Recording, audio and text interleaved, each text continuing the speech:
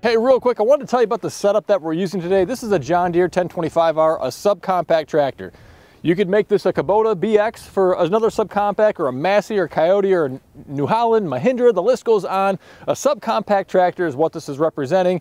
On the backside, we have a ton of ballast weight here, all right? This is our patent pending hitch hanger that we have on the side. So if you do have a quick hitch, you can hang additional suitcase weights on the backside. So say you had a landscape rake, say you had a rear blade, something that wasn't very heavy, you wanted more down pressure, these hitch hangers will do that. They'll give you up to 6 70-pound weights, 420 pounds of additional ballast weight if you want, or you could have a larger tractor that requires more ballast weight. You can hang 8 70-pound weights on the Versa bracket that we have right here, and then you can get an additional 6 70-pound weights there. So you can really maximize your usable space on the backside of the tractor. Weight that's back here is a lot more beneficial than weight that's further up front. Loaded tires are really good to have. Wheel weights are really good to have, especially if you have like a 4720, a big 4R tractor like what we have, a Kubota L6060 for example. They need a lot of ballast weight back there to safely use the front end loader. And so observe in today's video, we're running this down really low to the ground. The idea is you want to lower your center of gravity as well. So we're not going to raise the 3-point hitch all the way up and just have that center of gravity increase. We want to keep it down low to the ground where it's most beneficial and has the biggest impact. And now you will see we do have our rhino hide canopy right here, keeping us out of the sun. And today, actually, I enjoy the sun. I appreciate it, but we're going to have those hot summer months coming soon. This rhino hide canopy is rhino tough, so it's nearly unbreakable, very lightweight, easy for one person to install. So you can pop this thing on and off in 10-15 seconds, very easy to do if you want to put it inside your garage, if you want to travel down the road with it. Rhino hide canopy, check it out. And now this right here is the GWT Stump Wrecker, poor man's backhoe, mini stump bucket, whatever you want to call it, front hoe bucket.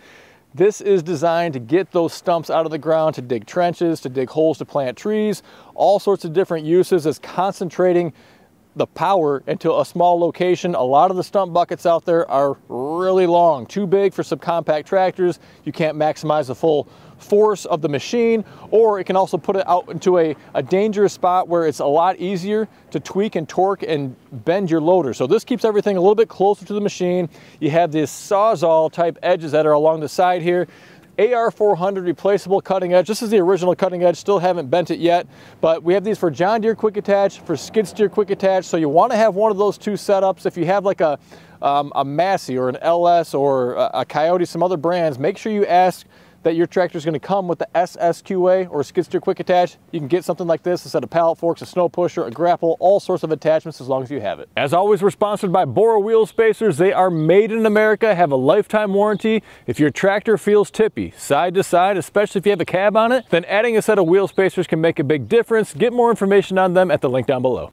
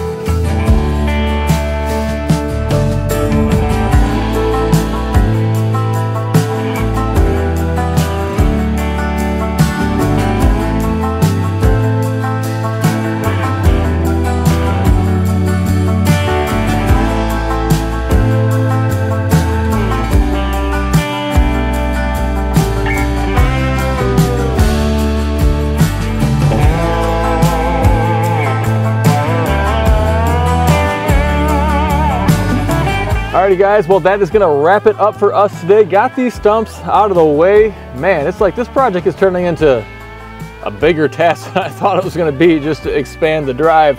A lot of stumps right through here, but we're in good shape now. 40 yards or 60 tons of 22A gravel that we're gonna use to widen the drive here. Put this down in the next video. Gonna use a bucket on the 1025R. Well, Chris said I'm a glutton for punishment, so I'm curious to see how long it takes. We do have the tooth bar on there. That's gonna help with digging into these piles and spreading that all around. And if it does take too long, I always come back and use a skid steer or a bigger tractor or something else. But it's fun to use a little guy now and then. It relates to a lot of what you guys are using right now, or even one size bigger, really, like a 2025R or a Kubota B2601. Hope you enjoyed today's video. You got to see how the stump bucket works in a different application here today. See if it'll work for you and your applications too. If you are interested in ordering something for your tractor, we're happy to help. We sell and ship all over the country every day of the week. Check out goodworkstractors.com. I want to thank you for taking time out of your day to stop by, and until next time, stay safe. We'll see you soon.